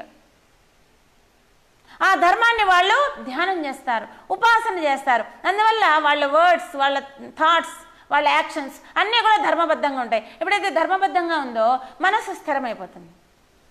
కొంతమంది దయ, కంపాషన్, అన్ని జీవుల పట్ల వాళ్ళకు కైండ్నెస్ ఎక్కువ ఉంటుందన్నమాట. ఎవరికి ఏ బాధ కలిగినా వాళ్ళు తట్టుకోలేరు. వాళ్ళు ఎప్పుడు కూడా మంచి వాళ్ళకి ఏ విధమైనటువంటి హామ్ చేయకుండా, వాళ్ళ ద్వారా ఎదుటి వాళ్ళకి ఇబ్బంది కలగకుండా వాళ్ళు జీవిస్తారు. ఎవరికి ఏ కష్టం వచ్చినా ముందు వాళ్ళు స్పందిస్తారు. ఎందుకంటే వాళ్ళ హృదయం అంతా దయతో నిండిపోయి ఉంటుంది కాబట్టి. ఇలా మంచి క్వాలిటీస్ని ఉపాసన చేయాలి. మనం ముందు చెప్పుకున్నాం, ఏ మైండ్ బాగా ధ్యానం చేయగలదంటే యమ నియమాలు ఉండేటువంటి మైండ్ బాగా ధ్యానం చేయగలదని. యమ నియమాలు బాహ్యంగా మనం చేసే పనుల్లోనూ ప్రాక్టీస్ చేయాలా, ఇన్నర్గా కూడా ఆ క్వాలిటీస్ని మనము మెడిటేట్ చేయాలి, ఉపాసన చేయాలి. ఒక గుణాన్ని, ఒక సద్గుణాన్ని కనుక మనం పెట్టుకుంటే అది మిగిలిన అన్ని సద్గుణాలని తీసుకొస్తుంది. ధ్యానయోగి అయినటువంటి వాడు, జ్ఞానయోగి అయినటువంటి వాడు పూర్ణంగా ఉత్తముడుగా ఉంటాడు, మంచివాడుగా ఉంటాడు. అతనిలో చెడ్డ అనేటువంటిది ఉండదు. చెడు అనేటువంటిది, ఇంపర్ఫెక్షన్స్ కనుక ఉంటే కనుక వాళ్ళు అత్యున్నతమైనటువంటి ధ్యాన స్థితిని పొందేటువంటి అవకాశం లేదు. సో ఆ క్వాలిటీస్ని ఉపాసన చేయడం. ఇంకొకటి ఏంటంటే, ఇంకొక ధ్యానము భక్తి యోగికి భగవన్ లక్షణాలని, ఇప్పుడు ఒక భాగవతం తీసుకున్నామంటే కనుక కృష్ణ లీలలు, వాళ్ళ ఇష్టదైవం యొక్క ఆయన చేసినటువంటి లీలల్ని అవి స్మృతికి తెచ్చుకుంటూ అవి మెడిటేట్ చేస్తూ వాళ్ళు కూడా పైకి వెళ్ళిపోతారు. ఎంతోమంది భక్తులు ఇక జ్ఞాన మార్గంలో చరించేటువంటి వాళ్ళు ఉపనిషత్స్ని, మనకి 1110 ఉపనిషత్స్ ఉన్నాయి, ఇంకా చాలా ఉన్నాయి అనంతము. కానీ మధ్యలో కొన్ని కనుమరుగైపోయినాయి, అవి మనకు దొరకలేదు. ఉపనిషత్తుల విచారణ, ట్రూత్ఫుల్ ఏది, టెంపరీ ఏది, సత్యాసత్యాలు ఏంటి, ఏది పర్మనెంట్, ఏది ఇంపర్మనెంట్, ఈ విచారణ చేస్తారు. చేసి నేతి నేతి వాక్యత అన్నారు ఆదిశంకర్ల వారు. ఏది పర్మనెంటో దాన్ని పెట్టుకొని ఇంపర్మనెంట్ వాటన్నిటిని తోసిపెచ్చేయడం, నెగేట్ చేసేయడం, ఇది కాదు, నాట్ దిస్ అని నెగేట్ చేసేయడం.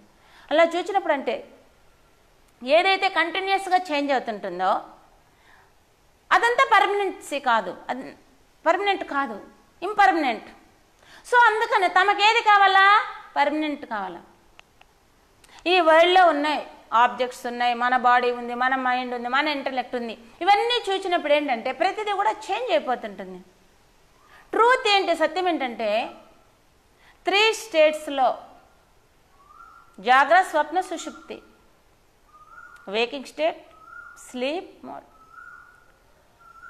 Dream state. ఈ 3 స్టేట్స్లో ఏది కూడా మారకుండా ఏదైతే ఉందో దాన్ని సత్యం అన్నారు. అది ఎప్పటికీ ఉండాలా, పాస్ట్లో ఉండాలా, ప్రజెంట్లో ఉండాలా, ఫ్యూచర్లో ఉండాలా. భూత భవిష్యత్ వర్తమానాలు సమానంగా ఉండాలి. మనకి తెలిసింది ప్రపంచంలో ఏదైనా 3 స్టేట్స్లో మారకుండా ఉందంటే ఏది లేదు, ప్రతిదీ కూడా చేంజ్ అయిపోతుంది. మన బాడీ ఫస్ట్ పుట్టినప్పుడు చాలా చిన్నగా ఉంది, స్లోగా పెరుగుతుంది. ఓల్డ్ ఏజ్ వచ్చేసినప్పుడు క్రమేణా కుంగిపోతుంటుంది, క్షీణించిపోతుంటుంది. సో అందుకని ఈ బాడీ ఈజ్ నాట్ పర్మనెంట్. మనకు తెలుసు, ఒక 50 years బ్యాక్ ఈ బాడీ భూమి మీదకి వచ్చింది, ఇంకొక 50 years, లేదు 70, లేదు ఇంకొక 100 years, దాని తర్వాత డిసప్పేర్ వస్తుంది, వెళ్ళిపోతుంది. ట్రీస్ ఉన్నాయి, అవి అయిపోతాయి. మన ఎలక్ట్రానిక్ ఇన్స్ట్రుమెంట్స్ ఉన్నాయి, ఇవి కూడా అవుట్డేటెడ్ అయిపోతాయి, ఇవి కూడా యూస్లెస్ అయిపోతాయి. ప్రపంచంలో ఏదైనా చేంజ్ అయిపోతుంది. పోనీ ఈ ఆబ్జెక్ట్సే కాకుండా మన మైండ్ చూసినా మన థాట్స్ కూడా కంటిన్యూస్గా ఫ్లో. మైండ్ అంటేనే flow of thoughts is mind అన్నారు. Continuous flow of thoughts is mind. ఈ మైండ్ థాట్ ఫ్లో నుంచి ఎప్పుడైతే బయటపడుతుందో అదే బ్రహ్మం.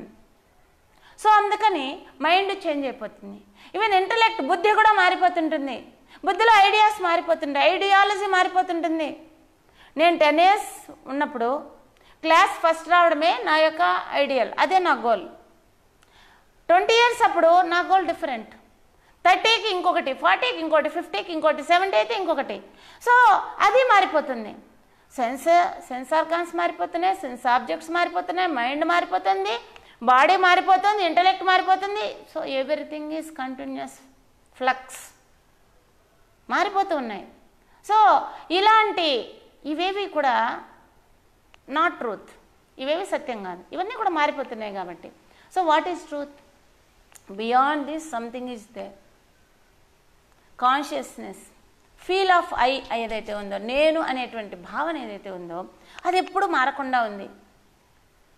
చైల్డ్గా ఉన్నప్పుడు ఐ అంటాము, యంగ్ ఏజ్ వచ్చినప్పుడు ఐ అంటాము, మిడిల్ ఏజ్ వచ్చినా ఐ అంటాము, బాడీతో ఉన్నప్పుడు my body, my mind, my intellect. So I అనే దాన్ని బట్టి ఈ మై థింగ్స్ ఇవన్నీ వచ్చింది.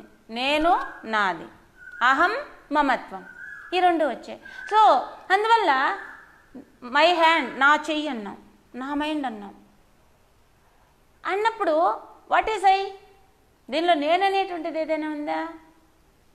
Beyond this something is there. దీనికంటే అతీతంగా ఒకటి ఉంది. ఆ ఐ అనేటువంటిది ఎక్కడి నుంచి స్టార్ట్ అయింది, అది ఎలా ఉంది, అది కనుక మనం గమనించామంటే కనుక అసలు ఐ అనేటువంటిది, అహానికి, నేను అనేటువంటిది దానికి ఒక ఫామ్ లేదు. అది బాడీతో, మైండ్తో, ఇంటలెక్ట్తో ఐడెంటిఫై అయ్యి ఇవన్నీ నావే అనుకుంటోంది. సో అందుకని ఇవేవి నేను కాదు, నాట్ దిస్ నెగేషన్ ఎప్పుడైతే చేయడం ప్రారంభించామో మైండ్ ఏమవుతుందంటే సైలెంట్ అయిపోతుంది, కామ్ అయిపోతుంది, నేచురల్ కామ్నెస్ అనేటువంటిది వచ్చేస్తుంది. సో ఆ స్టేట్ ఏదైతే ఉందో అన్నిటినీ నెగేట్ చేసి, అన్నిటినీ తీసేసి thoughtless state, thoughtless mind, beyond thoughts, ఆ స్థితిని పొందడం, ఇది నాలెడ్జ్ పాత్ అన్నారు. ఉపనిషత్స్, భగవద్గీత, వేదాంత, ఆదిశంకర గ్రంథాస్ ఇవన్నీ కూడా థాట్లెస్ స్టేట్ని నువ్వు జీవించినప్పుడే నువ్వు ఎక్స్పీరియన్స్ అవ్వాలి. జీవన్ముక్తి అన్నారు. బ్రతికున్నప్పుడే వీటన్నిటికీ నువ్వు సపరేట్గా, విట్నెస్గా, అవేర్నెస్గా, సాక్షిగా నువ్వు జీవించడం ఎలాగా అనేటువంటి వాటికి మనల్ని గైడ్ చేస్తున్నాయి. వీటి గురించి చెప్పేటువంటి వాడే గురువు. అందుకే ఆదిశంకర సత్సంగత్వే నిస్సంగత్వం, నిస్సంగత్వే నిర్మోహత్వం, నిర్మోహత్వే నిశ్చలతత్వం, నిశ్చలతత్వే జీవన్ముక్తి. అయితే అసలు ఈ స్టేట్ పాసిబులా, దీన్ని ఎవరైనా పొందారా, పొందుతారా, మనకి అనుమానం ఎక్కువ, డౌటింగ్ మెంటాలిటీ ఎక్కువ అనమాట. సత్సంగత్వే, ముందు మంచి దాంతో సాంగత్యం చేయి, నాలెడ్జ్ గురించి బాగా విను, శ్రవణ మనన నిధిధ్యాసనలు మంచి విను. చాలామంది వింటారు, మననం చేయరు, ఆలోచించరు. ఈరోజు క్లాస్ చెప్పి ఒక 1 week తర్వాత అదే క్లాస్ చెప్తే అప్పుడు కూడా కొత్తగా వింటారు అనమాట. ఏంటంటే ఏది గుర్తుపెట్టుకోరు, ఏది ఆలోచించరు. కొంతమంది అయితే రాసేసుకుంటారనమాట బుక్స్లో, వాళ్ళ నోట్స్ కట్టలు పెరిగిపోతుంటాయి, బుద్ధిలో మాత్రం ఏముండదు. మళ్ళీ ఇన్ని సత్సంగాలు విన్నా వర్క్లో పడ్డారనుకోండి, మళ్ళీ సేమ్ ముందున్న మైండే వచ్చేస్తుంది. మరి దీనివల్ల ఉపయోగం ఏమి? ఈ వరల్డ్ మనకి ఎందుకు ఉందంటే మన కెపాసిటీ ఎంత ఉందో చెక్ చేసుకోవడానికి ఈ వరల్డ్ అనేటువంటిది, ప్రపంచం అనేటువంటిది మనకుంది.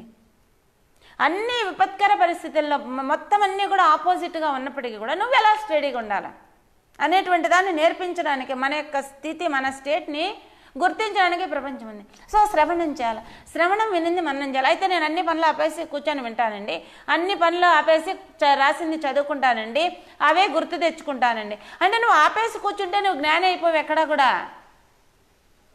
అది నువ్వు ఎక్కడున్నా నీ మైండ్ దాని మీద, అంటే అదే గుర్తు తెచ్చుకుంటూ ఉండడం కాదు మననం అంటే.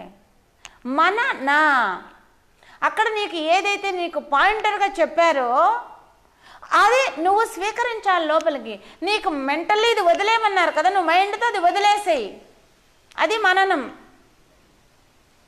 కంటిన్యూస్గా అదే గుర్తు తెచ్చుకుంటూ ఉంటే అవి కూడా థాట్సే. మనం దాన్నే మెమరైజ్ చేస్తుంటే it's also flow of thoughts, అది మైండే. అంటే మైండ్ గుర్తు తెచ్చుకుంటుంటుంది, అది మననం కిందకి రాదు. దాని అర్థాన్ని, దాని మీనింగ్ని, దాని భావాన్ని గ్రహించి అది వదిలేయమన్నారు, దీనివల్ల ఈ విధమైనటువంటి నష్టం వస్తుందంటే వెంటనే డ్రాప్ చేసేయడం మననం. దాన్ని మననం అన్నారు. నిధిధ్యాసనం. ఇంకొకటి మననంలో ఏమవుతుందంటే దాని డీప్ మీనింగ్ అనేటువంటిది కరెక్ట్గా మనకు అర్థమవుతుంది. ఇప్పుడు మనము ఏదన్నా ఒక రికార్డ్ చేసాం, ప్లే చేస్తే ఏమవుతుందంటే సేమ్ ఏదైతే రికార్డ్ చేసామో సేమ్ అదే ప్రొడ్యూస్ అవుతుంది, అంతే. అవుట్పుట్, ఇన్పుట్ ఒకటే, అవుట్పుట్ ఒకటే ఉంటుంది. మననంలో ఏమవుతుందంటే వీళ్ళు విన్నది ఒకటైతే దీనిలో ఉండేటువంటి గురువు దేన్నైతే పాయింట్అవుట్ చేశాడో దాని యొక్క ఇన్నర్ మీనింగ్ అనేటువంటిది మననంలో అర్థమవుతుంది. అది కంటిన్యూస్గా ఒక 10 సెంటెన్సెస్, ఇప్పుడు ఒక భగవద్గీత ఒక 18 శ్లోకాస్త ప్రజ్ఞ లక్షణాలు ఉన్నాయి. ఆ 18 శ్లోకాలు నేను రోజు మెమరైజ్ చేశాను, మీనింగ్ కూడా బై హార్ట్ చేశాను. అదే చెప్తుంటే నిజంగా నాకు మీనింగ్ అర్థం లేదు. సో మైండ్కి 4 ఉన్నాయి, మనసు, బుద్ధి, చిత్తం, అహంకారం అన్నాను.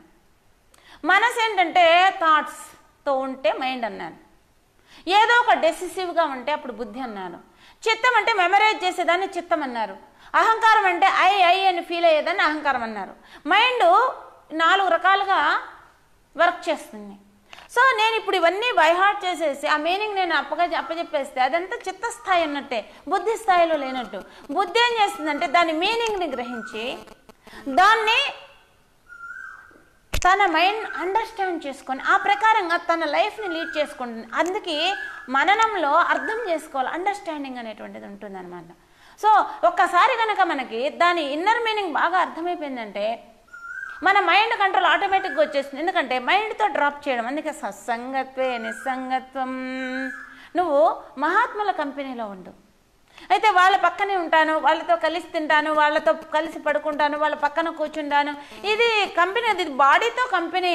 మహాత్ముల యొక్క మహత్యము వాళ్ళ యొక్క శరీరం నుంచి వచ్చినటువంటిది కాదు, అది మనం గుర్తుంచుకోవాలి. కొంతమంది గురువుల పాదాలు గట్టిగా పట్టుకుంటారనమాట. అంటే గురువు పాదాలని పట్టుకుంటే వాళ్ళ శరీరం యొక్క పాదాలని, వాళ్ళ బాడీ కూడా దానికి ఒక బర్త్ ఉంది, దానికి ఒక డెత్ అనేది ఉంటుంది. సో సత్సంగత్వం అంటే ఏంటంటే వాళ్ళు చెప్పినటువంటి భావనల్ని నువ్వు గ్రహించాలా, దాన్ని నువ్వు అండర్స్టాండ్ చేసుకుంటే నీ లైఫ్ స్టైల్ అన్నీ మారిపోతాయి. నువ్వు వే ఆఫ్ థింకింగ్ టోటల్గా మారిపోతుంది. నీ మీద నీకు నేను చేయలేనేమో అనేటువంటి ఇన్ఫీరియారిటీ కాంప్లెక్స్ లేదు, నేనే గ్రేట్ అనేటువంటి సుపీరియారిటీ కాంప్లెక్స్, ఈ కాంప్లెక్సిటీల నుంచి అన్నిటి నుంచి పూర్తిగా బయటపడిపోతుంది. సో వీటన్నిటి నుంచి ఎప్పుడైతే బయటపడుతుందో వాళ్ళ సాంగత్యం నీకు నిధిధ్యాసనం నిలబడుతుంది. సత్సంగత్వే, వాళ్ళు చెప్పేదాన్ని చక్కగా గ్రహించి దాన్ని అండర్స్టాండ్ చేసుకొని ఆ భావనలో నీ బుద్ధి స్థిరపడబడి నిస్సంగత్వం, నీకు అటాచ్మెంట్స్ అన్నీ తగ్గిపోతాయి. ఎప్పుడైతే నీ మైండ్కి అటాచ్మెంట్స్ అనేవి తగ్గిపోయినాయో వాటి వెనక పరిగెత్తడం, ప్రతి ఒక్కరు కూడా లోకంలో ఏదో ఒక దానికోసం పరిగెత్తుతున్నారు, రన్నింగ్ అవే, అవన్నీ స్టాప్ అయిపోతాయి. నిస్సంగత్వే నిర్మోహత్వం. ఎప్పుడైతే నీకు అటాచ్మెంట్ తగ్గిందో మనసులో పరిగెత్తాలనేటువంటి తపన తగ్గిపోతుంది. నిర్మోహత్వే నిశ్చలతత్వం. ఎప్పుడైతే నువ్వు పరిగెత్తడం లేదో నిశ్చలతత్వం, మనసు స్థిరంగా అయిపోయింది. అయితే నా యాక్సిడెంట్లు అయిన వాళ్ళు కూడా ఎక్కడికి పరిగెత్తారు కదా, వాళ్ళంతా స్టడీ అయిందంటే వాళ్ళకి స్టడీ బాడీ కదలకుండా ఉన్న మైండ్ పరిగిస్తుంటుంది. సో ఇక్కడ ఏంటి, చాలామంది బాడీని కూర్చోబెడతారు, మైండ్ పరిగిస్తుంటుంది. దీనికి కృష్ణుడు కర్మేంద్రియాణి సంయమ్య యాస్తే మనసా స్మరణీంద్రియార్థాన్ విమూఢాత్మ మిథ్యాచారస్సు ఉచితే అన్నారు. ఎవరైతే జస్ట్ సెన్స్ ఆర్గాన్స్ని బాడీని కదలకుండా కూర్చోబెట్టి మైండ్తో దానిలో తిరుగుతుండే మిథ్యాచారి, కపటాచారి అన్నారు, హిపోక్రైట్ అన్నాడు. సో అలాంటిది కాదు ఇక్కడ నిశ్చలతత్వం అంటే మైండ్ స్టడీ కావడం. సో ఎప్పుడైతే మైండ్ స్టడీగా అయిందో వాళ్ళు వర్క్ చేసినా మైండ్ స్టడీగా ఉంటుంది. సో స్టడీనెస్తో వర్క్ చేసినప్పుడు ప్రతి వర్క్ పర్ఫెక్ట్ అవుతుంది. నిర్మోహత్వే నిశ్చలతత్వం నిశ్చలతత్వే జీవన్ముక్తి. మైండ్ స్టడీగా ఉండడమే జీవన్ముక్తి. మన ఫ్రీడమ్, ఫుల్ ఫ్రీడమ్, మైండ్కి ఫ్రీడమ్, థాట్స్తో ఫ్రీడమ్, వాళ్ళు పూర్తిగా సత్యంలో నిలబడిపోయినటువంటి స్థితి. అది మనకి ఉపనిషత్తుల ద్వారా, గురువుల ద్వారా ఈ జ్ఞానం అనేటువంటిది అందించబడింది. దీన్ని కూడా మనం ధ్యానం చేస్తే మన మనసు పురోభివృద్ధి చెందుతుంది. హరి ఓం. ఓం అసతోమా సద్గమయ తమసోమా జ్యోతిర్గమయ మృత్యోర్మా అమృతంగమయ. ఓం శాంతి శాంతి శాంతి. హరి ఓం. శ్రీ గురుభ్యో నమః. హరి ఓం.